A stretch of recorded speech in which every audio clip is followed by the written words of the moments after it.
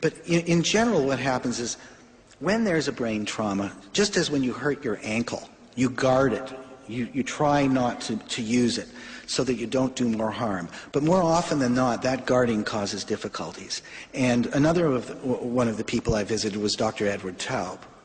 And what he was able to show was that after we have a stroke, the brain goes into this kind of shock, and you try to use your affected arm, and it just won't work. So you learn it won't work, and you start to use your better arm. And one of the core plastic principles we've learned is that it's a use it or lose it brain, and plasticity is competitive. There's a constant war of nerves going on inside each of your heads till the day you die for cortical real estate. And so the things that you do create coalitions of neurons that are very, very effective and work well together, and they're faster than the other coalitions of neurons. And they kind of bully out the other possibilities.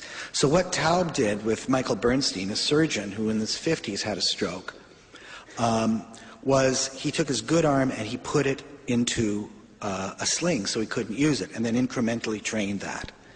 And that model works for many, many kinds of neuroplastic interventions. But what I want to emphasize to you is the competitive nature of plasticity.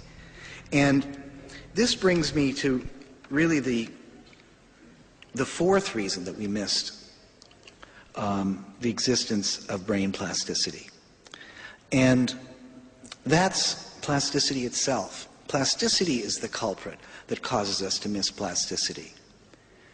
Because plasticity gives rise both to many of our flexible but also our most rigid behaviors. And I don't like to use metaphors in general about this because I saw how the machine metaphor caused a lot of difficulty. But one way to think about it is that plasticity is like snow on a hill in winter. And because that snow is plastic or pliable, you can take many paths down that hill. That's the flexibility. Not an infinite number of paths, because there's going to be rocks and trees in different places, and so they're going to constrain you somewhat. But if you go down that path and you like it, being human, you'll tend to favor a path very close to it or closer to it than any other path the second and third and fourth time down.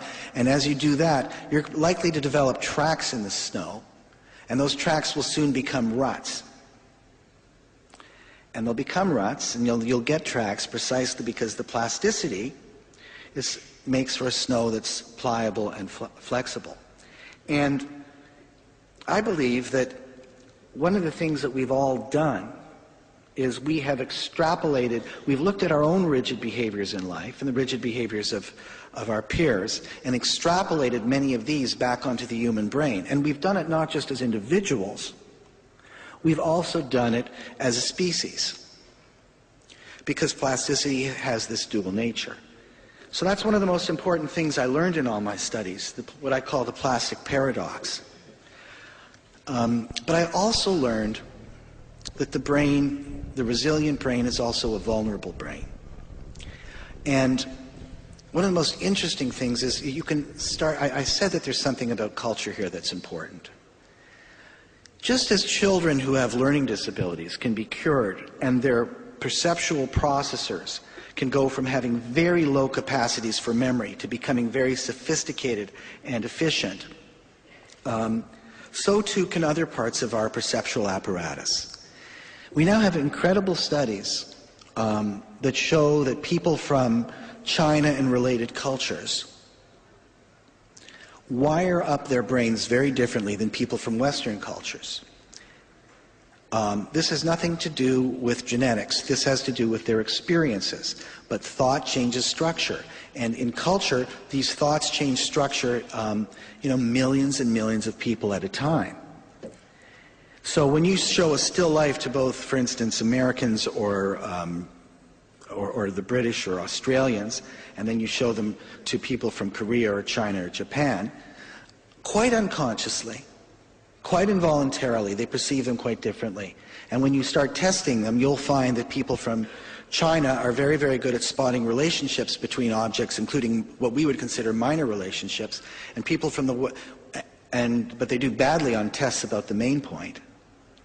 and that people from the West have the opposite. They will find sort of the main object and be very good at it, but not great at understanding some of the relationships.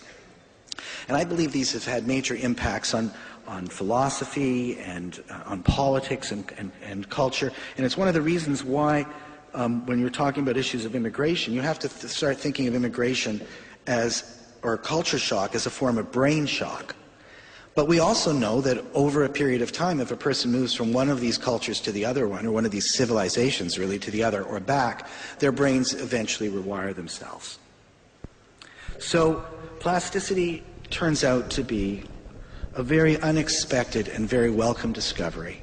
And it'll be of use to humanity because it allows us to, in some ways, develop our brains in ways we didn't understand, and also to understand a whole number of diseases and difficulties that human beings have struggled with, because plasticity also can give rise to great rigidities. I thank you.